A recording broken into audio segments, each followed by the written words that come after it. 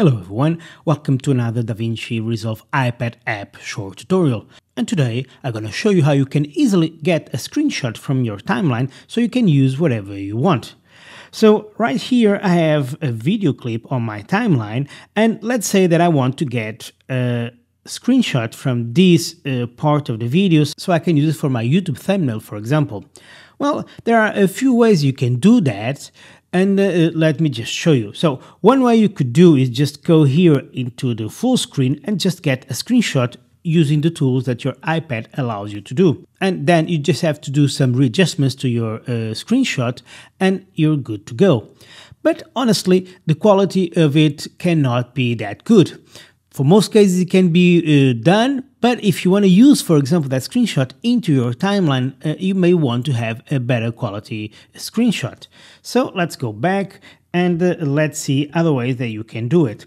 If we were using the DaVinci RESOLVE computer version, to get the screenshot would be really easy. You just would have to go to the color page, and here you'd go and you'd grab a still, and then you just would select it and say export.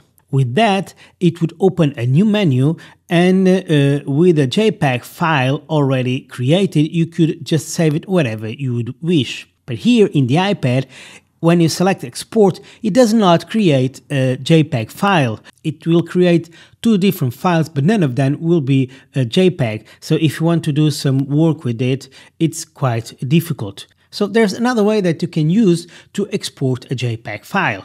At least it used to be another way. You need to go to the Fairlight page, and here you would say save image, and this would create a way of exporting a JPEG file.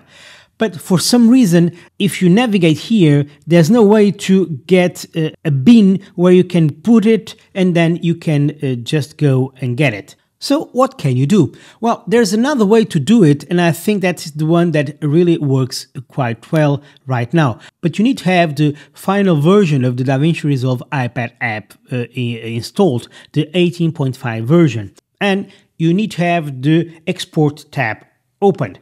Okay, so here what I just have to do is create an in and out point. Let's say that I want to export this image here. I just press I and go up a frame, and now an out point. Okay, it may look that I don't have that much, but I have here now, as you can see here, the only part that I want to export. And now I need to do this. Here in the export format, I'm just gonna select not a QuickTime, but a JPEG, okay? I head to the render queue, select the place where I want to export it to, and now render, and it's done.